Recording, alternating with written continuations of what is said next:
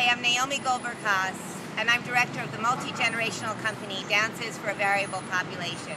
We need your support in mounting our free public performance, Hudson River Dances, bringing New York City seniors and preteens together with professional dancers. Since 2009, we have been creating public dances with performers aged 22 to 90 in high-profile locations such as Times Square, the Staten Island Ferry Terminal, Washington Square Park, and the High Line.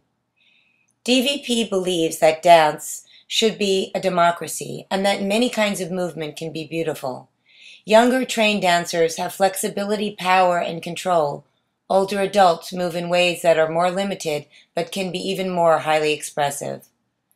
In our dances, we build on the strengths of each of our performers to celebrate each individual and to build community through dance.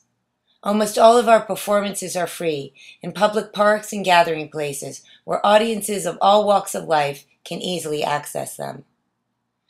Currently, we are creating Hudson River Dances to be performed June 14 and 15 with an ensemble of 31 dancers in Hudson River Park's 14th Street Park in New York City's Meatpacking District. With Hudson River Dances, we are working for the first time with preteens and older adults together. Our company dancers have been leading these seniors and young people through a process to create and learn this dance.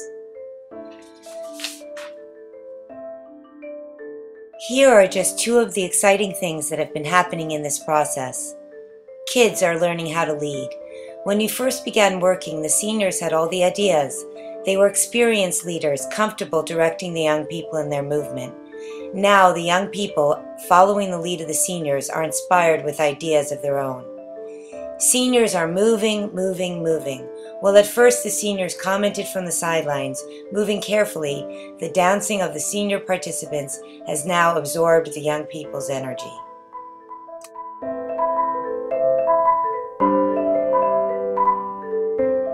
Soon we'll be bringing this project to the park.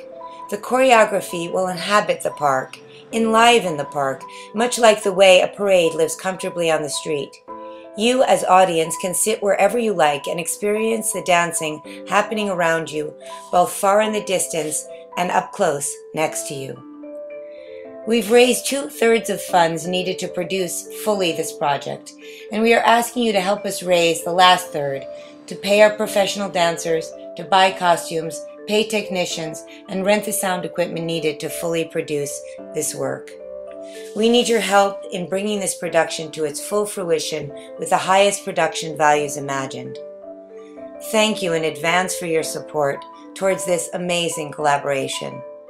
We look forward to seeing you in the park.